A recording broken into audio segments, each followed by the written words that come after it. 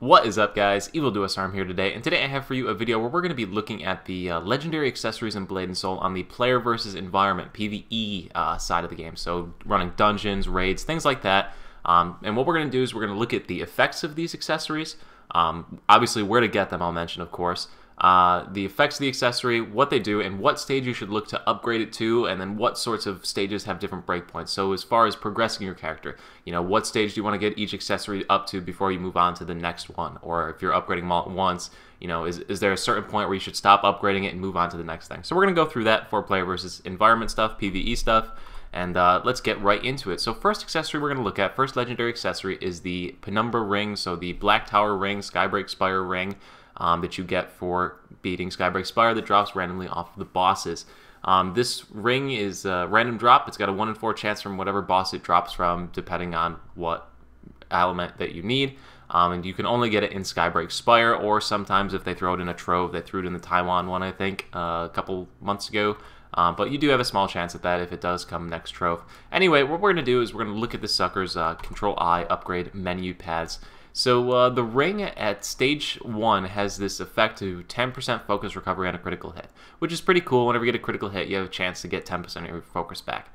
The breakpoint for this accessory is stage 4, so even though the thing says stage 6, it goes up to 20%, like see stage 3 is still 10%, but stage 6 says 20% chance of focus recovery, you actually get that effect at stage 4. So if we go ahead and hit manage equipment and look at the stage 4 effect, the stage 4, my next upgrade, you get the chance of 20% focus on a critical hit, as you can see right there on the screen. So all you got to do is get this ring up to stage 4, and you'll be basically getting the maximum effect or the maximum benefit from this ring. So that is your upgrade, what you want to max out the ring at, the Skybreak Spire ring. Now, looking further up the path, just so everybody knows what it is, when you get up to the Penumbra ring, stage 10, or whatever ring, Igniter, whatever class, whatever your ring is, stage 10 for the Skybreak Spire ring, it gets a bonus effect called the Chaos Effect.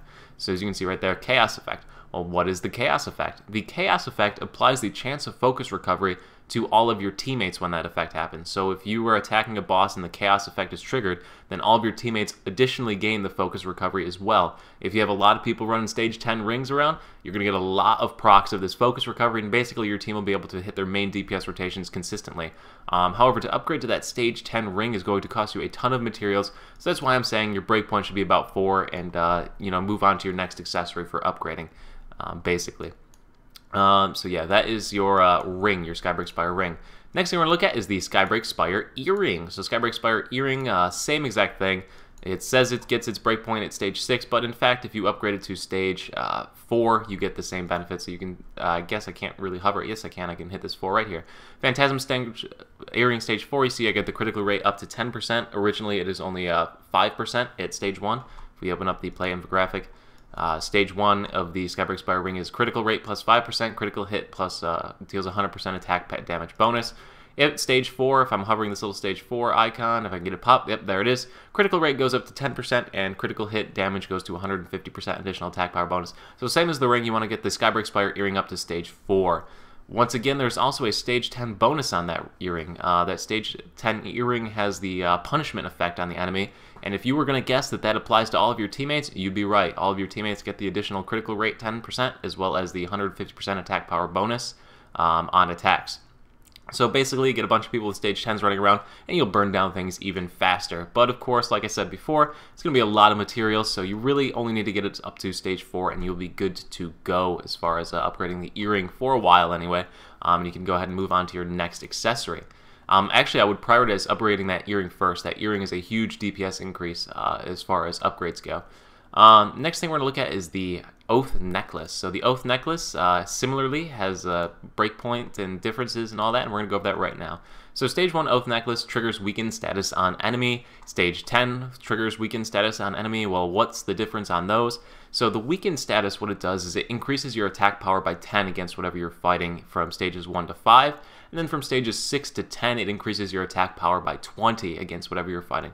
So therefore, that means your breakpoint on your Oath Necklace is to get that sucker to stage 6. So you see right here, I have mine sitting on stage 6. I'm not going to touch that thing anymore. I get my AP bonus. It's not going to increase my stats too much. I'm going to get a little more critical chance by upgrading it further.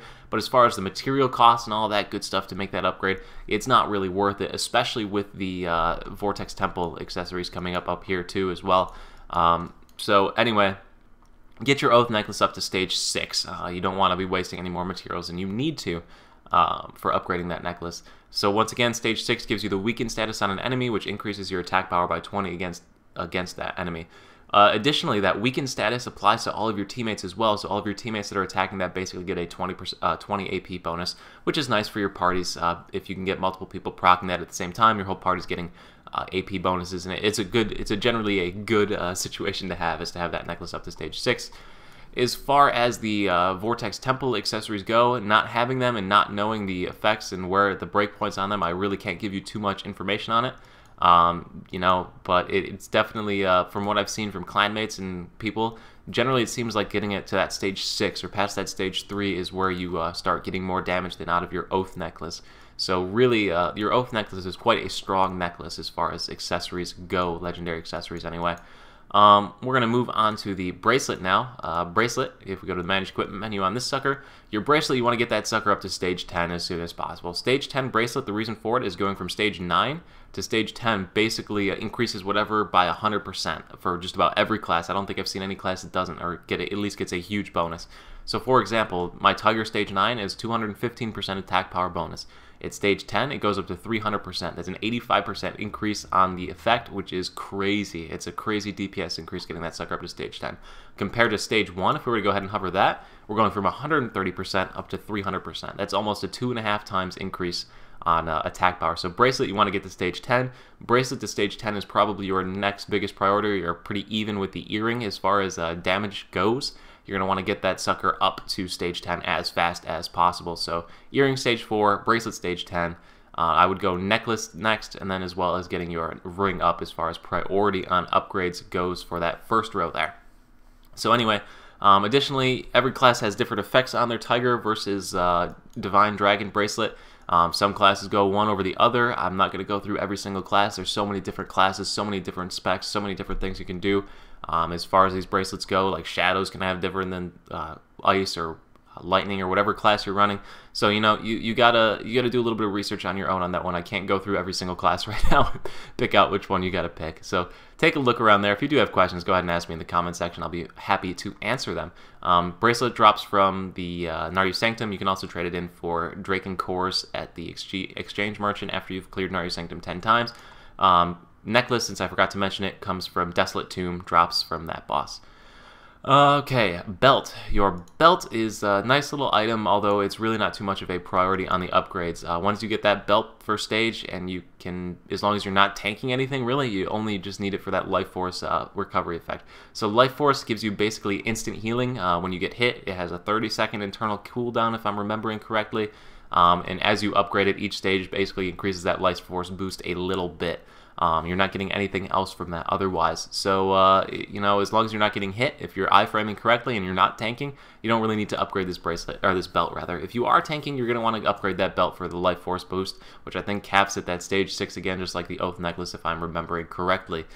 Getting that to stage 6 would be your priority on that one.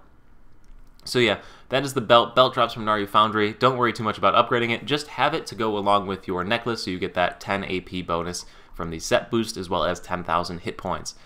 Alright, so that is the belt, drops there. Next thing we're going to look at is the gloves, and I do not have the legendary gloves, so we're going to have to go ahead and pick these suckers up and look at it in the Control I menu. Gloves don't have any super secret effect. They just upgrade and get different stat bonuses as you go. There's nothing too special about it. I mean, it's just crazy DPS increases. Upgrade it as you can, as you will. Each stage gets better as you upgrade. There's no breakpoint where it's certainly better. I mean, as you can see, stage 9 to stage 10 is a double increase, 2 times as much damage. So you're going to want to get that sucker up to stage 10. As far as farming him goes, you're going to be running a lot of dungeons, a lot of endgame dungeons. You're going to be there for a while. So have fun with that. Good luck. As you can see, I haven't even gotten anywhere near picking those up. As a little note, though, those True Starstone gloves, while you're farming up for these King gloves, are actually really good. That 2,000 additional damage trigger proc is pretty cool for your DPS increase. It's nice, and it's also a nice improvement over the Hollows gloves. So Starstone gloves are actually a decent pickup as far as gloves go. Alright, and that is it, guys. Those are all of the legendary accessories that you got in the game. So that is your breakpoints, what you need to upgrade them to, where to get them, priority on upgrading. I mean, I hope you found this video useful. I hope it gives you an idea on what to upgrade or where to upgrade or what stages to get everything up to. If you did like the video, make sure to leave a like. Check out some of the other videos on the channel. Got a lot of great content, guys. I'll see you at the next video. Peace.